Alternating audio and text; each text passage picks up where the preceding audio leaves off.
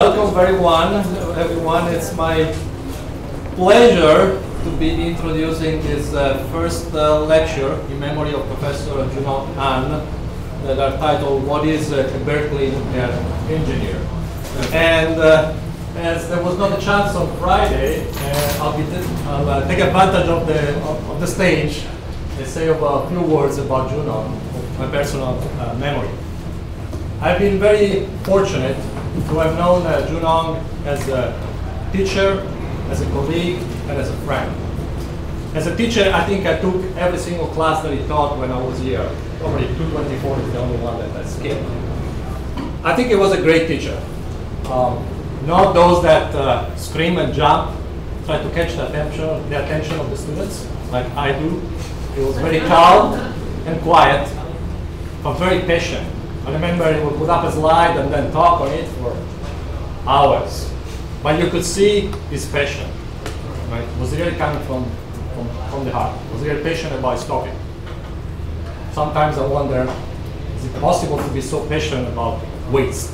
Like nuclear waste, still waste. As a colleague, I've been collaborating with him for a while, and I sat in his group meeting for last year and a half. And I think he was a great mentor for his students. He would listen to them, and then he would guide them through the process with his mathematical rigor that was typical of him. It was a teaching moment for me all the time, every single meeting. I really enjoyed those moments. And sometimes I sat there like, oh, I wish he were my advisor when I was a grad student. Well, 2 minutes after, I will be there leading the student. You didn't do a good job. You didn't work hard enough. You were not rigorous enough in your approach. Well, that moment I thought, I'm glad I was not a student. And as a friend, I really enjoyed conversation with him. You could talk with him about anything. He was knowledgeable about just everything. And mostly, I really enjoyed his sense of humor. That to me at the beginning came as a surprise, but he really had a great sense of humor. So I had great memories of him, and I'll cherish them forever. But enough of me talking. Let me introduce today's speaker. Is Dr. Haruko Wainwright. She received a master in nuclear engineering and statistics and a PhD in nuclear engineering here at Berkeley. She's now a scientist at the Lawrence Berkeley National Lab. And she will be talking about resilience.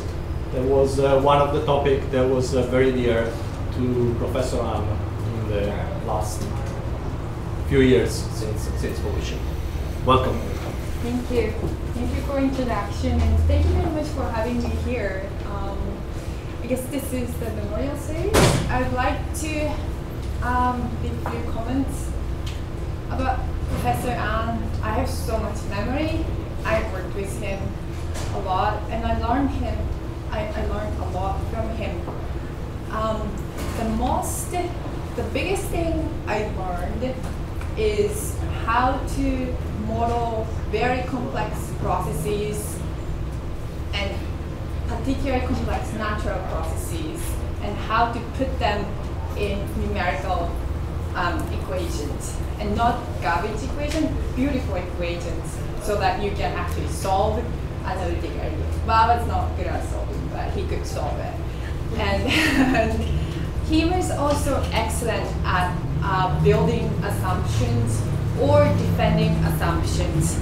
So now I work in earth and environmental science area. You might think it's totally different, but it's the same skills that I'm using right now. And I have brilliant colleagues in my lab, but many of them tend to rely too much on supercomputers, numerical methods, or big data analytics. And I see they get stuck often because time step got too small, or they're sometimes solving unrealistic situations. So I really appreciate the skills that I learned from Professor Ang, it's really broad, not just nuclear waste and many other applications, I believe. So here I don't talk about nuclear waste so much. I talk about more broader environmental issues related to nuclear energy, but you can see that how I translate what I learned from Professor An to much broader issues. So I work again in earth and environmental science. It's a unique place that I'm working in nuclear related contamination, but at the same time I work a lot in climate change science. So I go up in Alaska, looking at permafrost or watershed hydrology in Colorado, for example. And I see the urgency of climate change. It is really hurting the environment. So I think there is an urgency to expand nuclear energy, and that sort of alludes to my first slide. Environmental concerns are the biggest obstacle currently for nuclear energy. When you talk with anti-nuclear people, no one talks about efficiency or economy. Everybody talks about contamination, accidents, or Chernobyl. You might think that, I agree that the concerns are sort of a little bit exaggerated, and you can dismiss that they're ignorant. But in my personal story, I grew up in Japan. My hometown was really close to nuclear facilities. We had 2 nuclear power plants, 1 interim storage, and 1 big reprocessing plant. So I was always scared of nuclear when I grew up, and that's why I learned nuclear. Now I have PhD in nuclear engineering, and I still have some concerns, I would put, and we can talk about that in this presentation. So what is the resiliency? I think people use resiliency a lot these days. If you Google, this is what you get. So in summary, resiliency is the ability to recover from disasters or misfortune, or not being overwhelmed by those disasters. And do we have resiliency in nuclear energy? Do you know this picture? So this is the Chernobyl after 30 years. It's still there like this. So oil industry have disasters often, like there was a big one a few years ago in Gulf, but they sort of managed to clean them up in a year or 2, and then people just forget about it. But for nuclear energy, I think this picture gives sort of the impression that there is no life after a nuclear accident. And of course, there's so much investment going into not having accident, but as you know, there is another one. So we can think about Fukushima. I think I'll put this in a sort of the positive tone. So in Fukushima, after 5 years, the evacuation area is shrinking pretty fast. There are new areas that identified to be released, or it's already happened in June, and number of evacuees have been decreasing steadily. If you look at the reports from Chernobyl, you find that they say that decontamination did not work in Chernobyl because people were not careful, so they recontaminated during decontamination. So in that sense, people in Fukushima have been very careful during decontamination, and decontamination has been very successful to minimize the area of off-site contamination. The big issue would be the on-site issues. So I went to this site back in April. So there is a there are many tanks that contain a lot of contaminated water, or there are so many waste. These are boxes that contain waste. And in terms of groundwater contamination, they made ice wall, but it sort of failed. And the big issue is inside reactor, of course. So I guess you might think that, okay, contamination is elsewhere, Russia, Japan, but I would say that groundwater contamination is not so uncommon, I would say. Recently, people have found that more than 70% of nuclear power plants have soil and groundwater contamination. The main contaminant is usually tritium. Some sites have big tritium plume. Industry is aware of that problem. And when you have tritium, there is other radionuclides too, like strontium. And at this point, fortunately, this has not been a public health concern, but it's more like a public communication concern at this point. So that contamination comes from usually buried pipes, because pipes get corroded over time, or spent nuclear fuel has some leak underground. And underground leaks are very hard to detect. So this problem becomes financial concern or financial issue during decommissioning. For example, at one site, Connecticut Yankee, for example, had spent like more than $10 million for remediation, basically removing the soil. And they mentioned that the waste quantities increased more than expected, and it's hard to identify contamination where they are because it's a lot heterogeneous. So in this case also, I've heard that strontium is the main driver because the EPA standard of strontium is very low. And now we can look at the other side of nuclear, and nuclear related to nuclear-related contamination. So as of 1995, there were more than 100 sites that were used for nuclear weapon production in the United States, and they were pretty much all contaminated.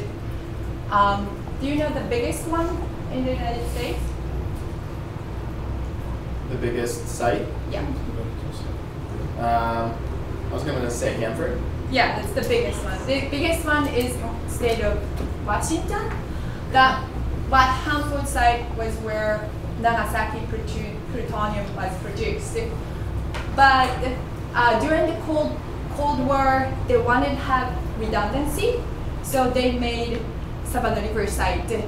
That is the duplication of Hanford site. That's the plutonium production facility, and basically they duplicated mass and contamination as well. There are other facilities like Colorado has a lot of uranium military sites or other assembly facilities. Oak Ridge is the big one. Oak Ridge has serious mercury problem used for lithium production. And I've heard from my colleague that you can see elementary mercury shining in the ditch in Oak Ridge National Lab. So it is a big problem. DOE has made significant progress to recover from this problem. So that they have done cleanup of the site, including tearing down the facilities, soil and water cleanup, and dealing with the high-level radioactive waste in the tanks. And the projected cost currently is more than $200 billion over 70 years. So this is sort of the overview of what we have in terms of nuclear-related contamination. So the big ones are nuclear power plant accidents and weapon productions. And the question is how we can fix this mess. and how we can develop technologies or test sort of recovery technologies at these kind of contaminations so that we can improve environmental resiliency of nuclear energy. I quickly mention nuclear waste because nuclear waste is another issue when anti-nuclear people talk about nuclear energy. I would say that, so I work in near-surface contamination, but the methodology to assess or predict is the same between near-surface contamination and deeper geological nuclear waste repository. We have to understand the geochemical behavior of radionuclides, or we have to model radionuclide migration and do risk assessment. So I believe that if we build confidence on modeling and risk assessment in near-surface contamination, I think that would lead to the confidence on modeling deeper nuclear waste site as well. Or opposite is sometimes true. I've seen some models fail at near-surface contamination, so I think that modeling is still sort of under development to make it more reliable. So in the next 20 minutes, I would focus on more narrow issues. I would focus on two sites that I'm working right now. One is Savannah River Site, and the other is Fukushima Prefecture. And I will talk about technical advances in terms of recovery. Savannah River Site is, again, the former nuclear weapon production facility. It was built by DuPont in 1950 after World War II. It has 5 reactors, and this is the first place that had first full-scale operational Purex process. So I guess if you took Professor Ang's class, I think you know Purex process. Purex is the process to recover plutonium.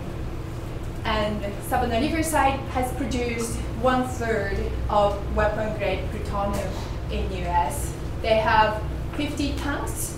Different from Hanford site, they have not leaked yet because they made this site based on experiences in Hanford. This site is still being used for MOX production facilities and tritium production facilities. Within this site, I work in one area. It's called F-Area.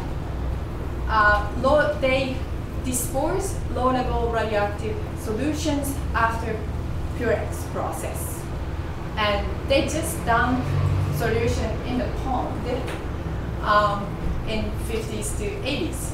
So it's always weird or funny is that in 80s, people have started thinking about how to deal with nuclear waste. And Professor An and his advisor were calculating how much radionuclide going into the environment after 10,000 years. On the other hand, Savannah site, they were just dumping radionuclides at the surface. So now it is a problem. We have all kinds of radionuclides except for plutonium. Uranium and tritium are the biggest issues. And it's very, very acidic. So as you know, if you know chemistry, acidity makes uranium very mobile. So at this site, uranium spreads pretty quickly, and the pH is still 4 or 5. It's pretty acidic at this site. There have been remediation at this site, so they put caps, low permeability clay caps, over the basin in 80s, and this is typically the first thing they do.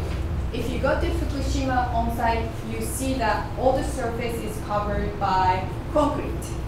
It's the same thing. They don't want rain into the groundwater. So this prevent infiltration into the groundwater. And they also started pump and treat. So they pump groundwater downstream and they remove all the radionuclides except for tritium.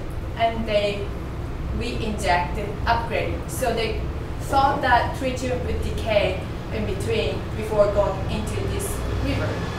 However, they didn't see such a big effect, and it was costing $1 million per month. And they had big issue with the waste. They didn't know what to do with filters, which could be considered as a high-level radioactive waste. So the current direction of remediation here and all the other sites are called enhanced attenuation. So at this site, they make barriers to block groundwater and direct into the gate, and they inject the base solution so that would neutralize pH and immobilize uranium. So uranium will stay there so that we don't have to deal with waste. And there are different treatments being tested for different radionuclides. Technetium and iodines are big issues at many sites, Hamburg and Savannah too. And eventually, we want to transition to monitored natural attenuation. So monitored natural attenuation means that we don't do anything in terms of remediation. However, it requires long-term monitoring to ensure that concentration stays low and below regulatory standard. So the current approach is to collect groundwater samples and measure the concentration at laboratory. So someone has to go out to the field, collect samples at all the wells. It is a problem when you have so many wells like Savannah River Site or Fukushima or Hamburg. For example, at Hamburg, they were spending $10 million a year just for monitoring right now. So we want to have better strategy for monitoring. So my colleague at Savannah River Site was sitting with the data set. When you get stuck, it's usually good to go back to looking at the data sets. Data set tells you many things. So she found that a lot of things are correlated. For example, nitrate concentration is correlated with tritium concentration. Nitrate is correlated with uranium concentration. pH, of course, is correlated with radium and water table as well. So because nitrate is a co-contaminant, because as you know, Purex process, you use nitric acid, right? You learn nitric acid? Yeah. So basically they dumped everything, so nitric acid is there. It's good because nitrate concentration we can measure by in situ sensor because it's equivalent to electrical conductivity at this site. So we have in situ sensors that can measure different parameters like pH and electrical conductivity that are correlated with contaminant concentrations. And we are living in 21st century, so we can get data right away, and we can send data over the phone network, and we can visualize the data set on the computer.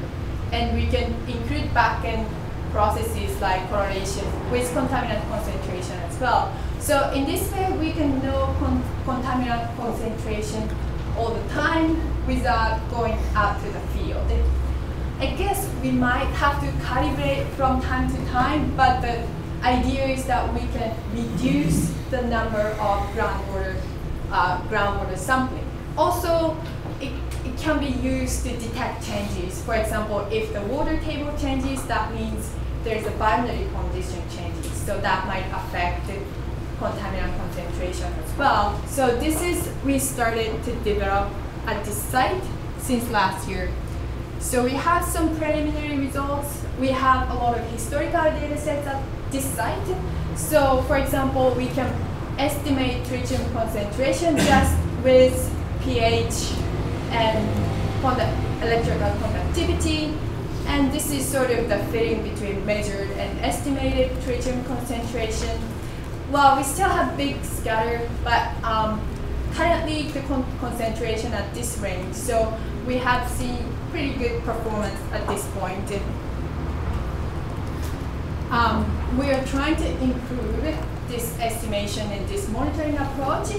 I'm working with Francisca, first year graduate student, on data analytics. So again, we are living in 21st century. There are so many data analytics methods, including data mining and machine learning. So we picked one approach, common filter, which has been used to control aircraft or robots.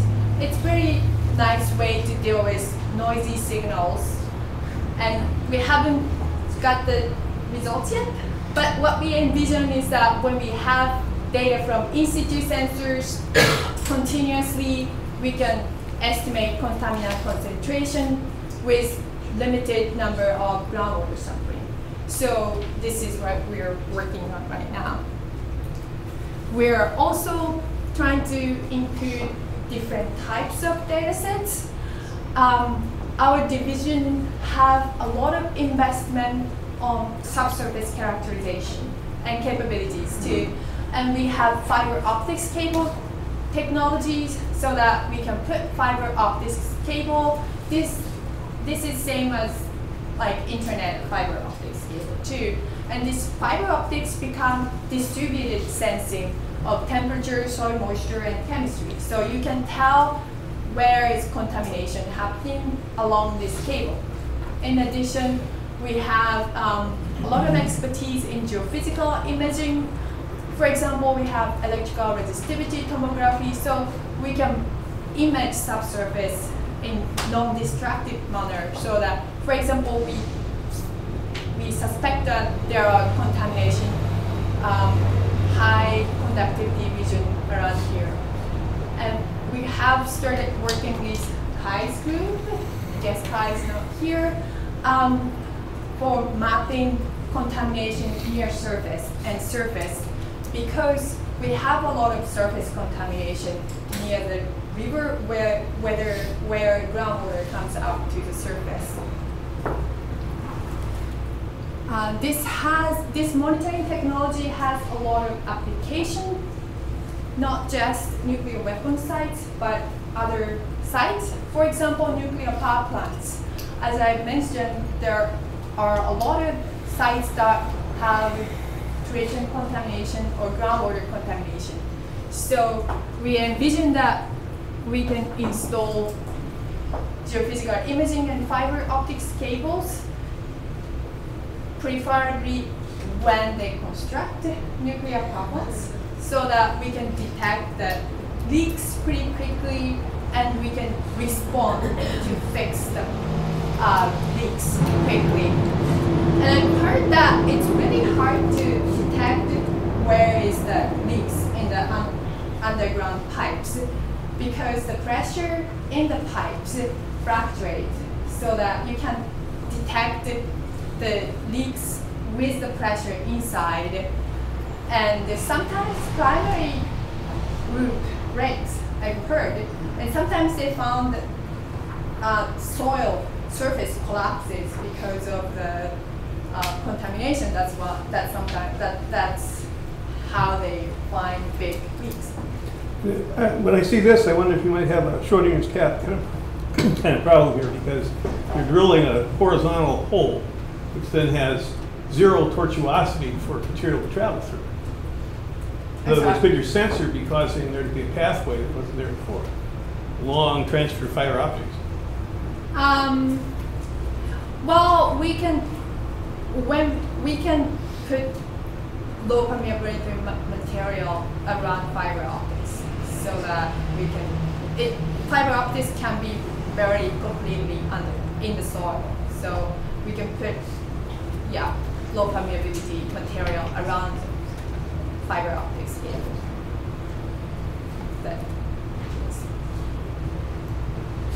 Okay, so yeah, so this way we can reduce the amount of plume, the size of the plume, and we can reduce the risk concerns and also reduce decommissioning cost. So I'll talk a little bit about modeling of radionuclide transport. I did a lot of modeling. I'd say now I have more faith in the datasets than modeling because I have seen, I've seen a lot of models fail, and modeling real geologic systems is very hard. However, modeling is very important to understand system. And in this case, we have sort of weakness. Enhanced attenuation is depending on the system understanding because we leave contaminants. So we have to have more confidence that contaminants will not move for a long time. And also, in situ monitoring is measuring proxy variables, not contaminant concentration directly. So we have to have more understanding and we have to have more long-term prediction. So DOE Office of Environmental Management has made a big investment on modeling capabilities. It's called ASCM, Advanced Simulation Capability for Environmental Management. So they have developed new flow and transport simulator. It's called AMANZI, optimized for running supercomputers. And then the software includes other tools, tool sets like data management, parameter estimation, or uncertainty quantification. So, for example, now we can model the contaminant transport from the basin, so it goes down in the Beidou Zone and the transport through the groundwater, and there are walls, but it kind of goes around the walls. So these walls are made for uranium plume and also for the base injection, but some people said that these walls could prevent tritium as well. So we tested it and we found that the barriers are not working for tritium because plume goes around the barriers. That might be the same in Fukushima. That's why we suspect that Fukushima has also very permeable formation and they have barriers, but as long as they have some opening, plume can go around all the time. And we have reactive transport capabilities. Uranium has very complex geochemistry, including surface complexation, cation exchange, sorption. So uranium mobility really depends on pH. So we can have all the reaction now into the 3D code. I would say that 5 years ago, everybody was modeling in 1D code. So this 5 year, we have made huge progress. And now we can simulate, for example, this is a low pH plume, acidic plume goes down, and uranium follows the acidic plume.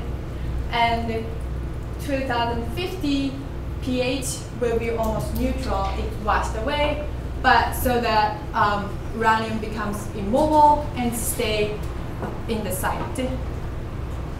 We can do uncertainty quantification, and we can use this modeling for long-term monitoring strategy. As I mentioned, for example, we are using the correlation between in-situ variables like electrical conductivity and contaminant concentrations like tritium. And we can run big model many times, Monte Carlo simulations, and we can simulate the correlation depending on different parameters.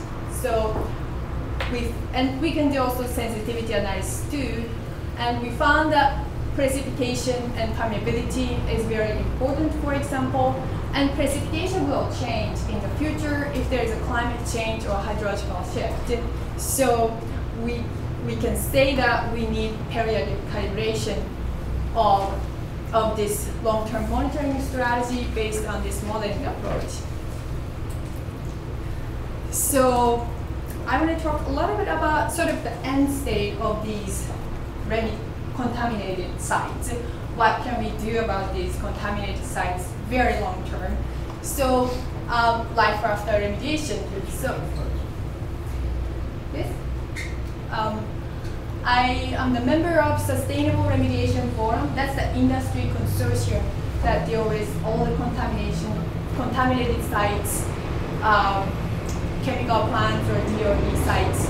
And they have been working on sort of putting a more positive image at contaminated sites. So they have, for example, green remediation that can minimize greenhouse emission, or they use renewable energy for treatment that gives very sort of positive, uplifting image. And they work hard on developing sort of redevelopment plan. So, for example, these sites have contamination, residual contamination underneath, but they can use it for solar farms or parks. So they can add values and they can add more positive image. So this is sort of the section summary of the nuclear weapon sites. So there are some remediation methods developed, but the important thing is cost and waste. And so currently the direction is to have enhanced natural attenuation or monitor natural attenuation. To make this happen, we need cost-effective long-term monitoring strategies. And at LBL, we are developing in-situ monitoring technology with data analytics and sensors. And we think that modeling is very important for understanding the system and making this monitoring optimized. And I think the end state is really important. The image is really important. For example, I talk with people at Fukushima or other contaminated sites. They say they don't talk about where they're from, or sometimes they are very discriminated from other people. So image is important, and putting sort of positive image at contaminated site is, I think, it's very important. So briefly, 5 minutes, I'll talk about our project in Fukushima. So last year, we have established collaboration with JAEA on Fukushima restoration project. So we have 4 components in LBL. We have flow and transport modeling of cesium in large scale, particularly focused on forested area. And we have mapping that I'm leading, and we have model data integration system. Kai is leading 3D real-time gamma ray imaging as well. And I'll talk about this mapping component that I'm leading.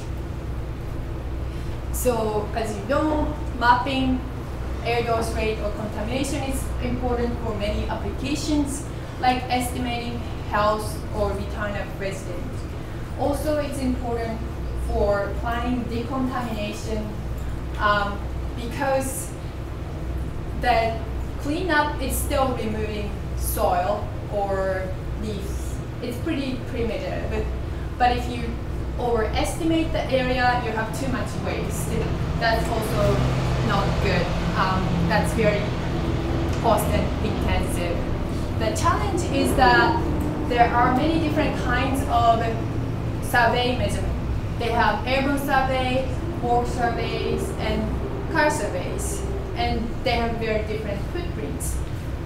Airborne survey, for example, is measuring gamma ray coming from a lot bigger area than walk survey.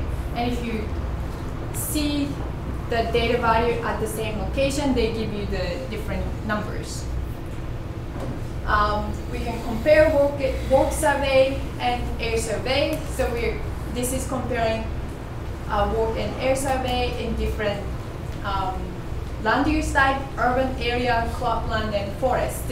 So blue dots are when we pick the same location. And you see that blue dots are so scattered from one to one line. And it's particularly scattered in urban area because urban area has higher heterogeneity and more hot and cold spots. And airborne data tend to overestimate air dose rate. And we can consider that airborne data is the average data, and we can take weighted average based on radiation transport simulations, and we can improve this correlation. These pink dots are based on averaging. And you can see still that airborne data is overestimating air dose rate. So to put together all the data sets, we proposed Bayesian geostatistical method that we have been using for other applications. So geostatistical method is basically how to interpret point measurements. Based on spatial correlation, it's been used for mapping cesium contamination at Long Island, for example. Bayesian estimation is how to put all the data sets in the framework. And it's very flexible, and it can include different averaging or different correlations. So here's some example, sort of synthetic example. I have a true field, heterogeneous field, and black dots are the point measurements. And we have, I have a coarse data set mimicking airborne data. So based on these black dots and coarse data, we can reconstruct the true field much better than coarse data set. And we can estimate confidence intervals as well. So we have applied this methodology to the data sets in Fukushima last year. So this is sort of original data sets putting together. I have airborne map and put walk and car survey data on top of airborne map. So you can see some of the discrepancies because airborne data is usually overestimating air dose rate. And we can put the data together, and this is the integrated map afterwards. So we see less sort of discrepancy. And so these black lines are the threshold of 20 millisievert per year and 50 millisievert per year. Because we can fix this bias, the area over 2 millisievert per year has sort of decreased from over 300 kilometers square to 200 kilometers square. So more than 3%, 30% decrease. So yeah, so this is sort of this short section. Contamination mapping is important for planning different activities. And we have created Bayesian geostatistical method to integrate all the data sets to reconcile discrepancy. And the integrated map corrected the overestimation of airborne data in a systematic manner. So this is sort of overall summary. So I believe that environmental technologies are critical for nuclear power. There are so many investments on not having accidents, but accidents have happened and leaks are happening right now. So it's important to have technologies for after those leaks. I would say over 50 years, success is limited in terms of remediation technologies. Soil excavation is still a main remedy, especially for metal contamination. And cost and waste is those two are always the issue. So it's really important to minimize the plume size so that leak detection is important, and for existing contamination, mapping and monitoring are very important.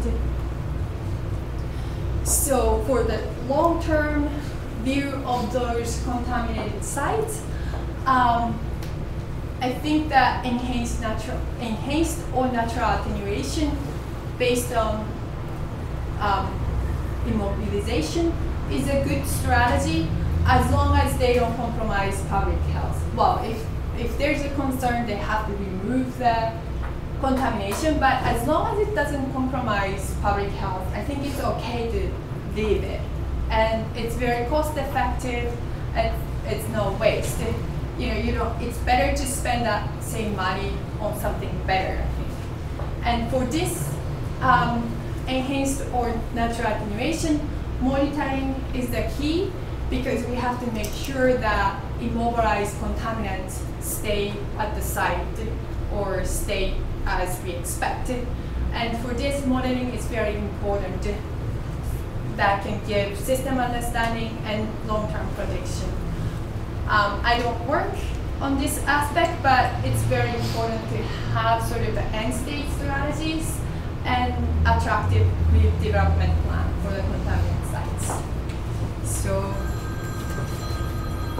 5 minutes before 5 o'clock, this is the end of the presentation, and I'm happy to take any questions.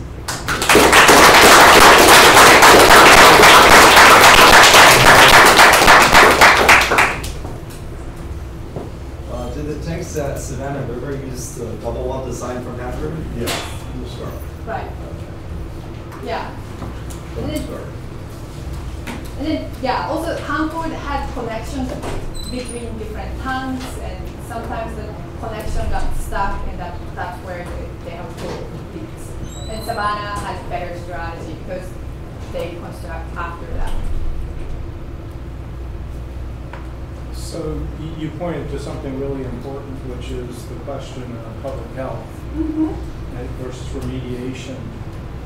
Could you talk a little bit about the water that's being stored at the Fukushima site and its hazards, and the decision about when and whether to, well, it will go into the ocean eventually, but the decision to put that water into the ocean?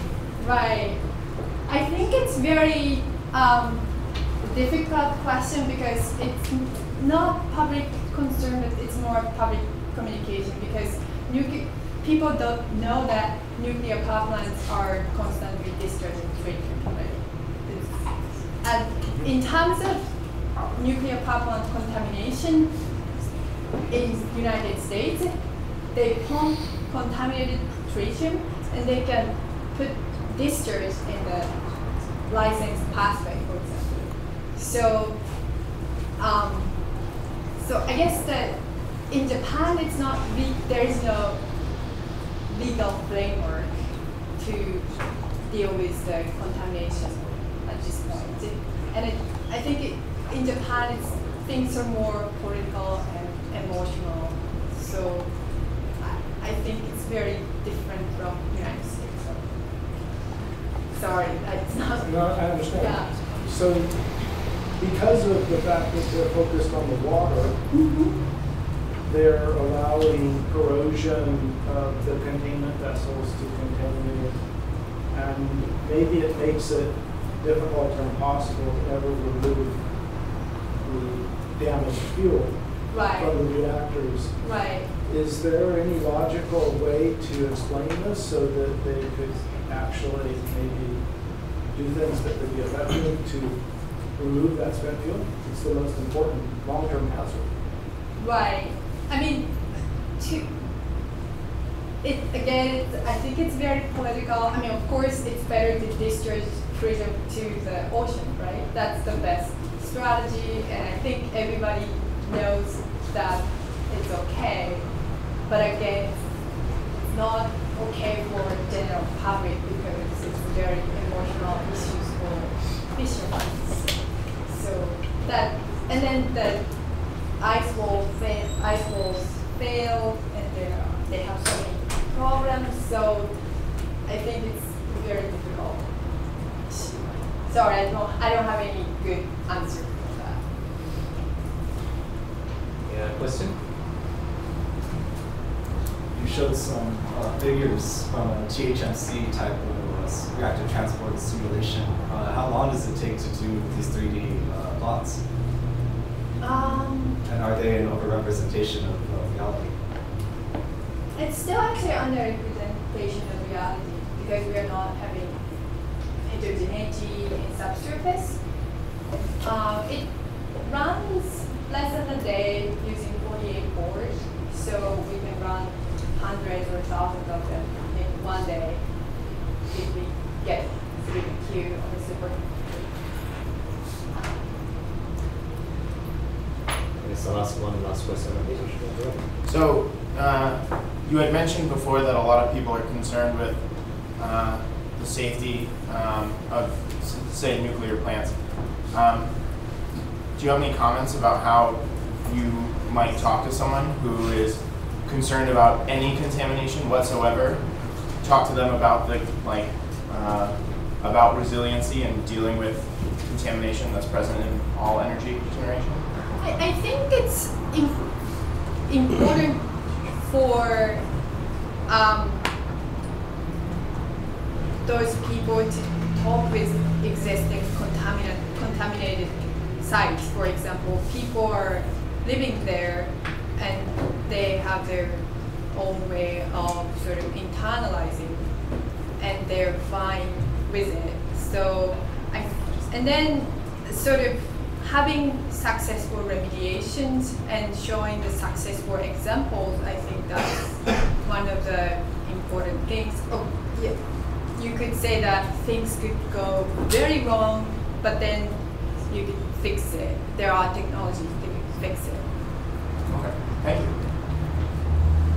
I'll ask one last question. You mentioned at the beginning that if there is an oil spill, it gets cleaned up right away. Nuclear is not such a culture of cleaning up. What is the reason? Do you think there is private industry versus government, or there is something else? I guess because nuclear, there has not been an accident, there was no technology developed. It's a bit in an egg question. So you think there is a technology gap? I think so. Let's thank again our speaker.